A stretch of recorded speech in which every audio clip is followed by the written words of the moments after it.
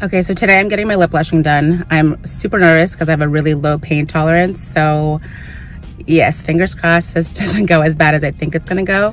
But yeah, lip blushing is essentially just a lip tattoo. For those who have like pigmented lips like this, or you just want a different color on your lips in general. Hi, I just wanted to briefly interrupt my introduction there. This is me the morning of my lip blushing appointment. I had a full face of makeup on, and you are not allowed to wear makeup around your lips, at least, when you go in for your lip blushing appointment. So in the following clips after this, you will see that my makeup is all gone and I have under eye concealer, mascara, and my eyebrows are filled in. That's pretty much it. But for these clips, I just wanted to show what my natural lips looked like when I'm wearing a full face of makeup.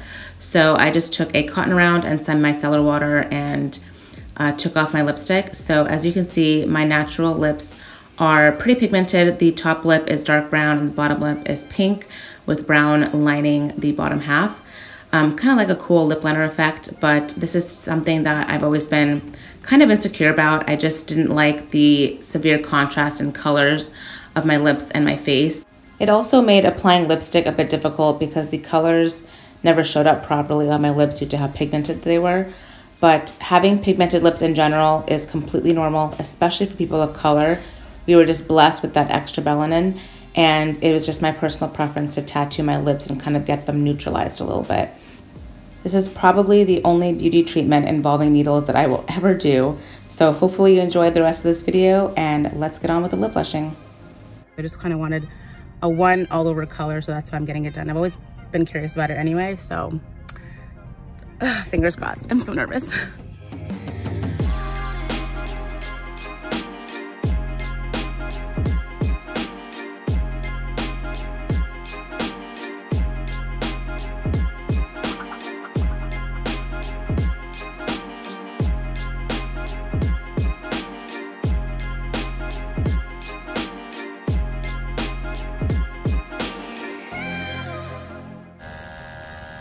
Doing okay? Mm-hmm.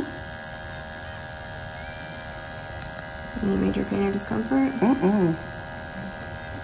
Sorry, then. I look lovely.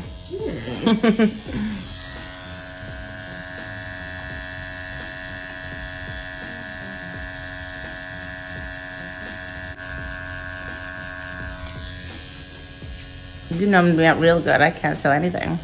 Good.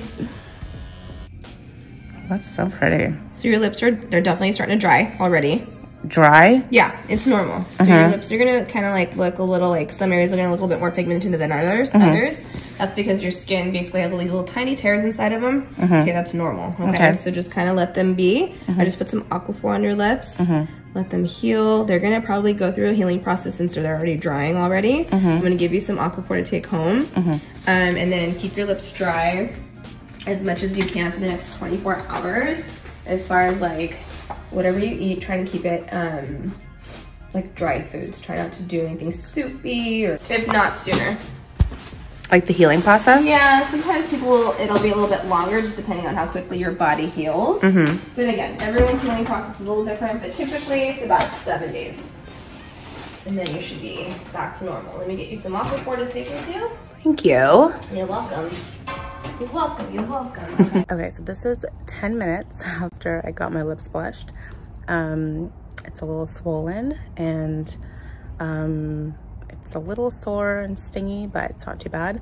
It's manageable. She like smothered Aquaphor on my lips to heal it. I asked her actually why, because every time I watched videos on lip blushing, they always outlined it with like a white lip liner or something. And she said my lips were already really defined, that she really didn't need to do that. So she just freeballed it and she did a fantastic job. I love the color so far. I know it's gonna change. She told me it'll change as it heals. It's gonna change colors, it's gonna flake off and things like that. So at the moment I love this color, but let's see what it turns into when it heals. I'm excited to see what the finish, like the final result's gonna be. Okay, so it's been 7 hours since I got my lips blushed, and the swelling has definitely gone down. And I can definitely move it more a little bit because I couldn't smile before, so I can I can kind of smile now. It still feels tight. My lips still feel tight. Okay, so it is 9:30 now, so it's been about 9.5 hours since I got the lip blushing done. And the swelling has gone almost down. It's almost my normal lip size, but still a little more to go. And my lips still feel tight. They don't really hurt, it's just uncomfortable and tight and dry feeling, I guess. My lips feel okay, they're just uncomfortable. So hopefully tomorrow will be better. I'll check back in tomorrow. Okay, so this is day 2 of my lip blushing. The swelling I think has pretty much gone down. I think it's completely gone down. I can't even really tell. I have no pain. I just feel a little bit uncomfortable. Like, it feels tight. So like I can smile. I can smile now, but yeah, it just feels a little tight on my lips. Kind of like if you ever had a mask on your face, and it just kind of feels tight and you can't really, it's hard to move. It's kind of like that on my lips. So, but in general, I love the way it looks. It's healing. You can kind of, I don't know if you can kind of see in the car, if you can put the light on. It's kind of splotchy in some areas, but she said that's how it heals, so.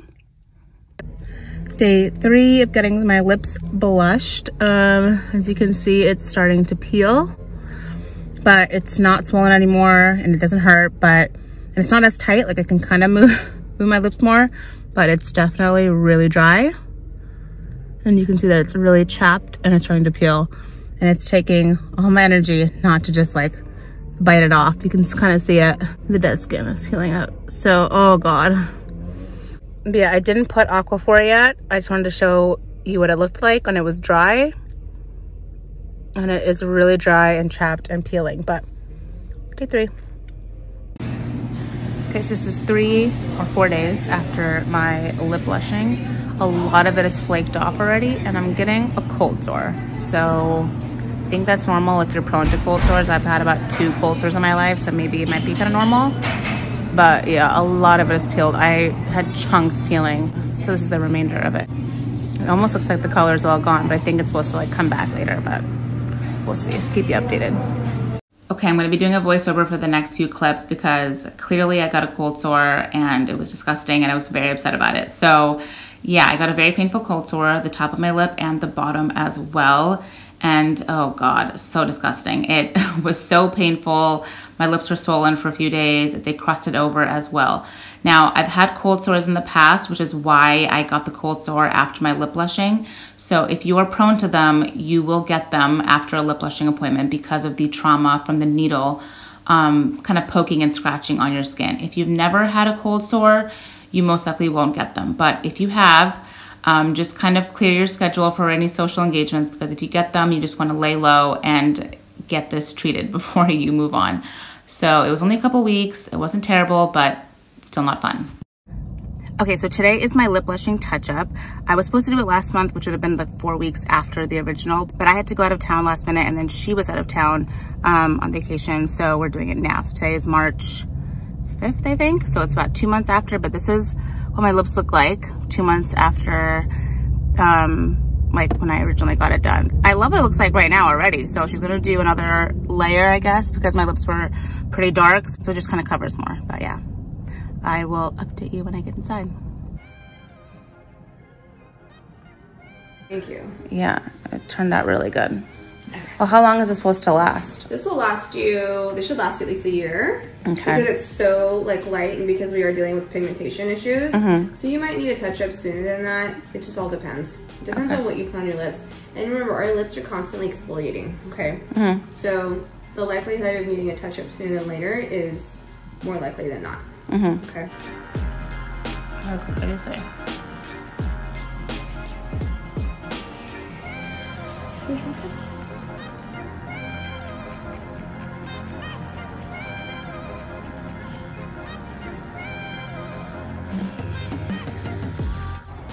Okay, so these are my lips immediately after the touch-up, and you can see that my bottom lip is kind of the same, but the top lip is definitely swollen. So I guess we'll see in the next few days. Like, well, the swelling should go down in a couple hours, but the color should kind of peel and fade off within the next 2-3 days. So after that, it would take like a few weeks for the actual color to pop through my lips and show through. So we'll see what that looks like, but this is what it looks like right now. So I just realized I haven't filmed an update video since I got my lip blushing touch up, and it's been exactly 1 week. So this is what it looks like right now, exactly a week later. So there's no more peeling, and it's just like my regular lip color now. But I think it'll take like 3 to 4 weeks for like the touch up lip color to come through. So we'll get a little bit of time. Okay, so major update. It's now November 23rd, so I just wanted to show what my lips look like after. Now it's been like 8 months since I got it done. So these are my lips now, close to the light so you can see. But yeah,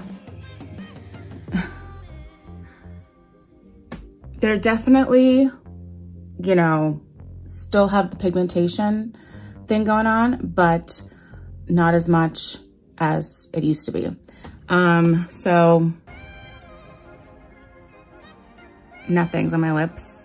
You can see that. It's just Aquaphor. And so once again, I have the same amount of makeup that I was wearing last time. I have under eye concealer, my eyebrows filled in, and mascara, and that's it. Nothing else on my skin. I just wanted to show, like, on bare skin, like natural faced, or pretty natural faced, what my lips look like. So I would love to go for like another round. Ooh, the sun's coming out. And get another layer. I feel like in this lighting, it looks more pink than regular. You can kind of see the more darker areas. So yeah, I think I personally, with the level of color that I want on my lips, I think that I would go for another round. I will possibly do that here in London. I did find a couple places that will do lip blushing, and they're relatively affordable. So I'm gonna just kind of wait until after the holidays are over. And I'll probably wait until after my birthday is over too, because just in case that like ridiculous cold sore thing comes back, I don't wanna risk ruining the holidays and then ruining my birthday. So I'll wait a little bit. But that's my update so far. So my opinion on lip blushing, if you're trying to cover up pigmented lips, if you're trying to, or just add a color to your lips, I highly recommend lip blushing. I really love it. It's probably one of the only kind of beauty treatments involving a needle that I would do. I'm not like a Botox filler kind of girl. So I think that I would do lip blushing again, because I do want to add more color to the lips. And just keep in mind that everyone's lips take ink differently. So you might need a couple of rounds, you might just need 1 round. It just depends on your lips and the amount of pigmentation you have and which color you're trying to put on your skin. So yeah, I will link Natalie's information in the description box. And if I do find someone in London, I will link that and I will do a whole video on that as well. So that was my lip blushing update for now. Hopefully you all found this informational. If you have any questions, feel free to put it down in the comments below. And yeah, if you try lip blushing, let me know. Let me know if you liked it. And I'll see you in the next video.